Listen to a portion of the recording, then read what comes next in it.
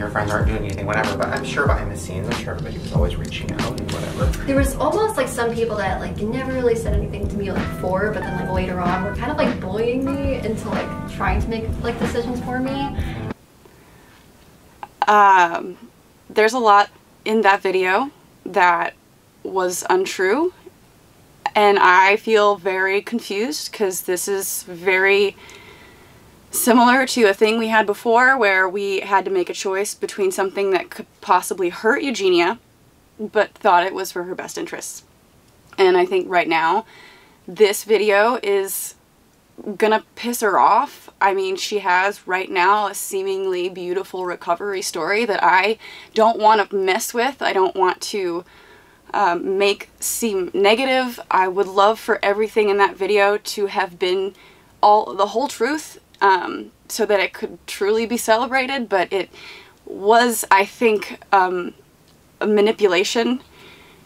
And I think potentially, I don't know if Shane knows the whole story, or maybe he does, but not the details potentially, and decided to go along with it because he thought it would help her. I think that he has her best interests at heart, but the video that he posted was so frustrating and hurtful to me, and I have stayed very silent for a long time for fear of her not getting treatment. It was communicated to me that if I ever talked about what actually happened, that there was a chance that as a result she'd be pulled out of treatment. So I never said anything because I was terrified. I had a Keemstar on the phone with me trying to get information, and I didn't know what to do. He was very understanding, and I appreciate that he didn't say anything because I felt like I was going to ruin that. Can you guys help me out? I don't know. This entire video feels, it's a beautiful story, but I still feel fear very much for Eugenia. There's a lot more to the story and to the situation. You know, they glossed over some things that are extremely important in Eugenia's real recovery. And I think that it's important that she, number one, knows that we care about her. We were discussed so much in this video as bullies and brought up as bad people, and we had probably the hardest time of our lives to help her. And you know, we knew that it was risking our friendship to help her, and we had to lie to her. I had nightmares. I've lost sleep. Like we have to explain what we did, but like doing what we did, it took a lot out of me. I don't know where to start. The situation has been, her life has been manipulated for years, and it's currently still being manipulated right in front of everyone. Yeah, and it's a beautiful story, right? Like, it looks like watching Shane's video, it's such like a happy, feel-good... And we should be happy. It's completely covering all of the shit that is still there, I think, and could still be a problem, and there are still puppet strings right now being pulled that I like, it's all out there now. I mean, if there's a Shane Dawson video, right, everybody's gonna know at least enough to, I feel like, take the pressure off of me to keep my mouth shut. Like, I felt like I had like people just like holding a gun at me, like, and saying, if you say anything, this and this could happen, and now it's gone and it's down, and I can be honest, and I feel like a dick because I had to lie, pretend like I didn't know what was going on. People constantly harassing me, thinking, wow, you're a shitty friend. All of us, like, you guys are shitty friends because you have this girl in front of you that you're doing nothing for. But we were doing everything, like, and one of the things that bothers me the most is that she said they seemed like they didn't care until they were bullies. I talked to her so many times, and she had the same response. I'm fine, everything's fine, like, there's nothing to worry about. And it was very similar to what you would see her reactions be in live streams when people would ask her, you know, are you okay? It was always, yeah, I'm fine. And it was also the exact same communication that would happen whenever police would come to her house, which is a very real thing, and many people on the internet were calling the police. We were calling the police, and there's a lot of red tape on that, but when they would answer the door and they had a script and they would turn the police away, and this video with Shane is another example of a script and the police or Shane in this situation walking away feeling that that person is fine, and I don't know if that's the truth. I mean, I hope so. Yeah, I know that I know I've tried to talk to her before. I know you've tried to talk to her before. There's been many incidents where I would either send a text, or I'm sure I asked her in person at some point, and we did it at Jesse's birthday party. Yeah, so we would get the same response, and it was difficult to see, like, someone that was so sweet, like, deteriorating in front of your eyes, and that there was nothing you could do about it because they wouldn't open up. And granted, I understand it's a very difficult thing to go through, and like, I struggled with an eating disorder for years and still do, and to an extent I understand how she feels, but we were basically like blocked out from her brain when we would ask if she was okay, and that was just her defense mechanism, whether she realized maybe she had a problem at the time or she just didn't want to talk about it. But we tried a lot. And we were eventually forced to have to take drastic measures. And that is where I think she's referring to it as bullying. In our defense, it was purely with love, and it was purely to help save one of the most beautiful people we've ever met. I'll let the Harley Davidson pass. We had... Do we tell the details? I think we might have to. First of all, I don't know how to feel about some of the things in the video, like, because I know Katie. I know Katie Morton. I reached out to her. I have emails with her explaining the situation I was in with Eugenia because I wanted to help her. I tried calling the police. They kind of laughed at me on the phone. They're like, oh yeah, that YouTube girl, like, we've been there. There's nothing we can do. We're not mental health professionals. We can't take her. I called mental health professionals, and there was nothing they could do because they weren't law enforcement, and they could not forcibly enter a home without permission, which is not something that anyone in that household was going to give. So the only thing that I could do, and this was discussed with Katie in emails, so she knows who I am, she knows what we were planning on, so the video with Shane is confusing to me, that seemed to be missing, that no one, you know, understood that, like, there were so many things going on that were toxic in that household that I explained in detail, and it was just glossed over, like, maybe they don't think it's a real problem, or they don't know the extent of what happened. But the conclusion was that the only thing that I could do was if I had her out of her house and into my apartment or into some other area where the mental health professionals could come and talk to her, and that I would legally be able to let them into my own place. So we had been trying to hang out with Eugenia for a long time. It was very difficult to get a hold of her, to spend time with her. If people made videos about her online, or if there was drama surrounding her and negative attention was brought her way, she would become more hidden from the world. She wouldn't want to talk to people as much, and it was very difficult to get to hang out with her. So that's why in this situation we were trying to plan this thing, I was reaching out to people, begging people to stop bringing attention to her, because it could have ruined everything. We needed her to hang out with us. And she wouldn't leave her house. And finally we got her to leave her house. It was the day after the Super Bowl. That's all I remember, because we tried to get her to hang out on the Super Bowl and other days. It was the day after the Super Bowl. I did lie to her. I lied to her.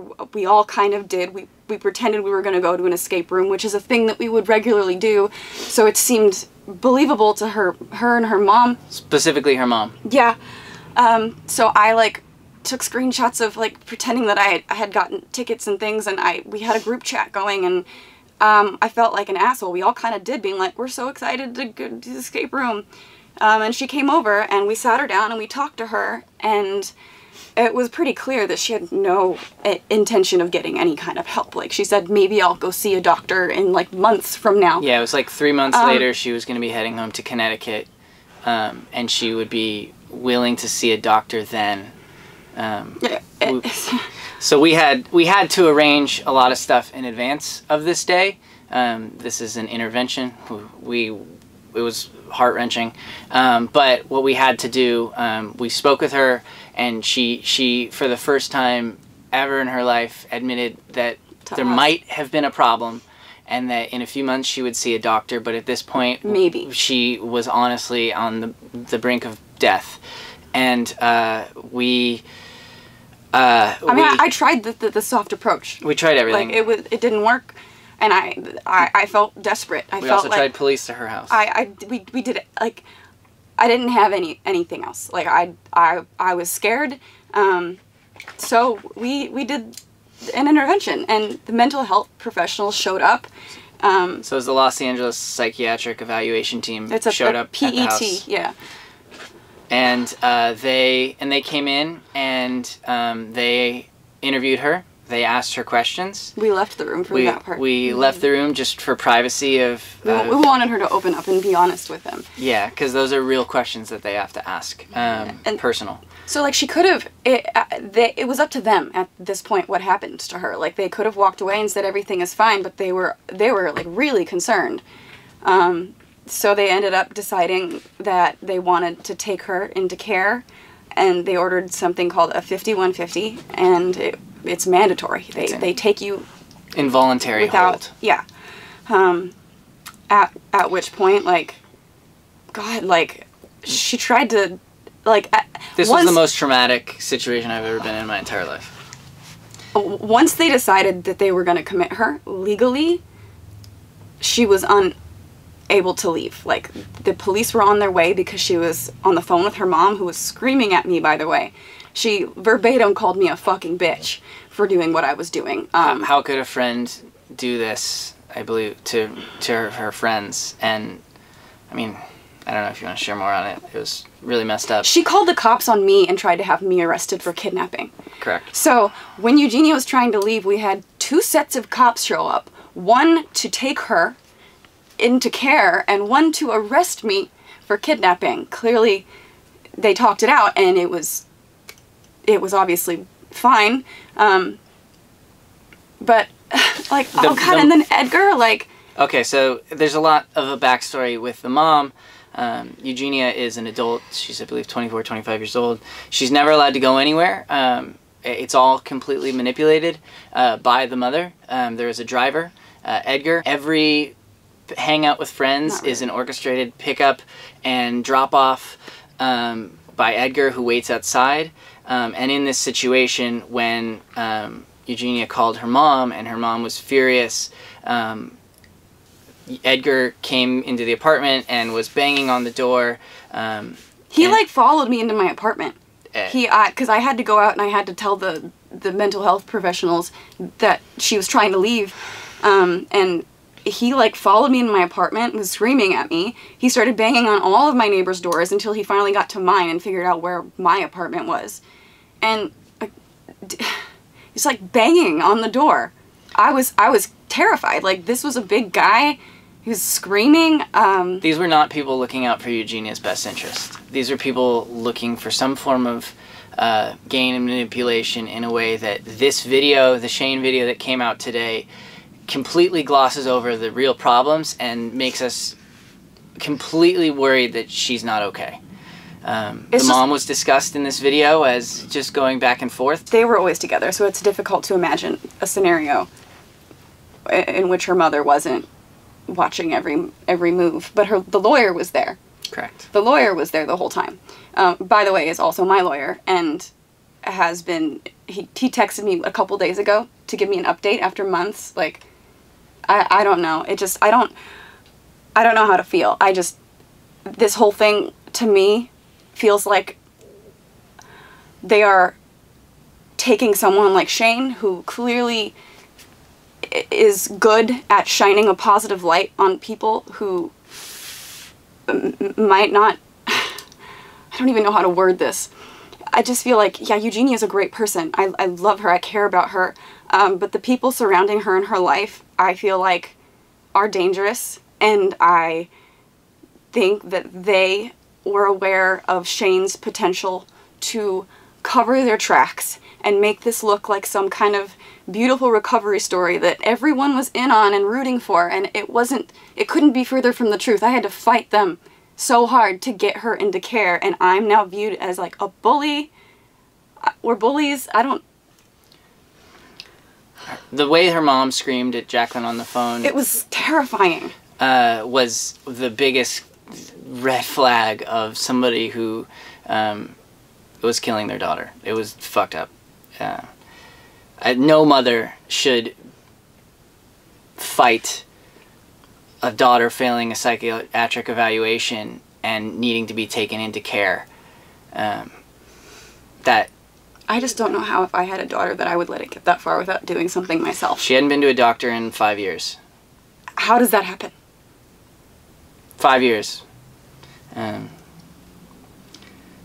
Anyways, this video is really hard to make, and the Shane video, it gives us a whirlwind of emotions, and we all instantly spoke with each other and realized we were all feeling the same stress. We were there for the intervention. I mean, it was the four of us. It was, and Frank, and we had to like, to even get to the point of wanting to sit down and have something so serious happen with someone that you care about is hard. Like, yes, it was the right thing to do, but deciding to do that, like, we knew, like, that was the end of our friendship with her, and we had to make that choice. It was basically watch her deteriorate and possibly not make it to be able to get help, or ruin a friendship and eventually see her do better. And it's difficult because it's like, well, you know this person's gonna hate you, and I understand, like, she feels betrayed and hurt, and like seeing her, like, you know, walk away and say, like, she felt so hurt and like didn't understand really why we were doing it that way. Like, I have like nightmares. It's so sad to see someone so hurt and so far gone that was like the only option we thought that we had. We had looked for months trying to figure out what to do, and especially you, Jacqueline, did a lot of the research and looked into a lot and worked really hard to find a solution to help our friend. It was hard because when we would reach out and she would shut down, what else are you supposed to say to someone? You can't force it out of them. And what we did was, I mean, it's the only option. It's the only thing that we thought that we could do. We were also fearful that if we were too in her face about it before, that her mom would not have let her continue to hang out with us. Yes. And I was terrified of that. Like, and I was walking a fine line the entire time. Eggshells. Yeah. So at that point, we decided to do the intervention and understand that it would hurt her and that we would have to watch her. This video feels very much like the struggle of knowing that we're going to have to hurt her for her best interest. And I know she's going to be pissed, and maybe other people will be pissed too. I never know what to expect. I hope she's All recovering. I know is that I'm doing what I think is right, and not letting a lie persist that this was something that was Decided on. Or even supported by her family. Like, it wasn't. It wasn't. I had to fight them. And she's still with them. And this Shane Dawson show, or the video, it paints them in a very positive light, and that is scary to me because I know what it's really like, and she's still there.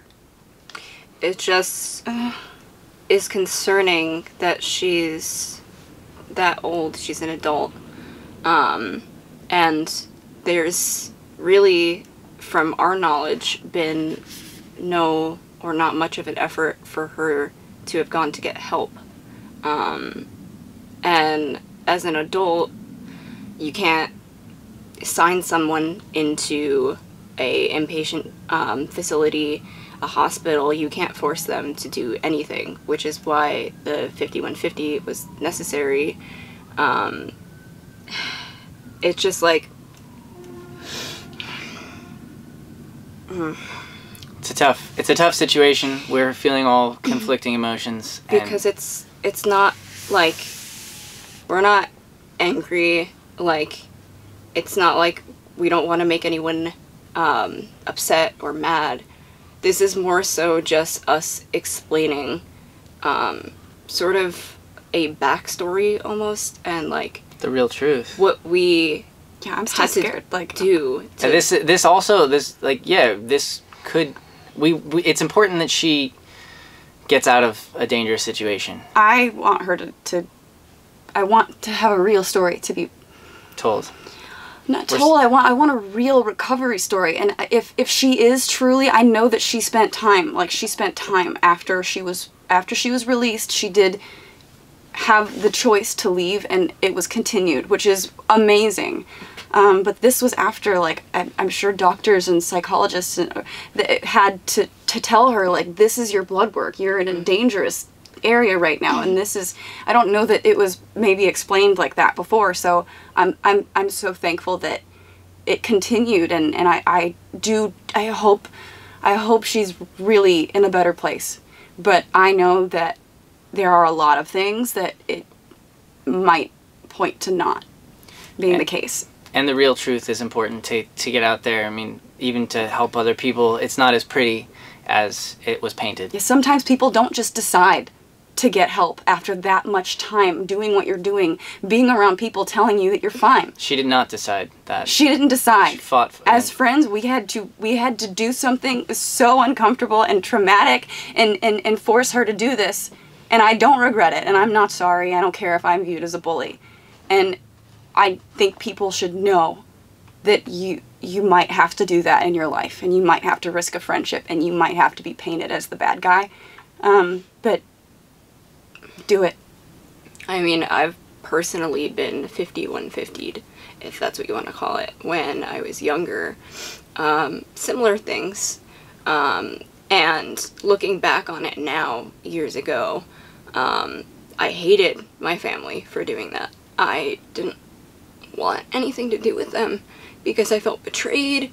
I felt like the trust that I may have had for them, whether they approached me in a different manner, was gone. But if that hadn't been done, I probably wouldn't be sitting here right now. So it's like you have to make difficult decisions. I can't even talk. Sometimes for the better good of someone. And if you disagree with what we did, that's your opinion. But if you were in our situation and it was a friend, not just someone you follow online that you have, hung out with and you care about deeply, what would you have done? Just sit and done nothing? Like, we couldn't anymore because we just kept seeing her get thinner and we were scared. Like, what else could we have done? Yep. I don't know what else to say. I think that's it. I don't know. I want her to be happy. I want her to recover. I want her to be healthy. I feel horrible that we hurt her so much. But I'd rather her be alive and hate me than not.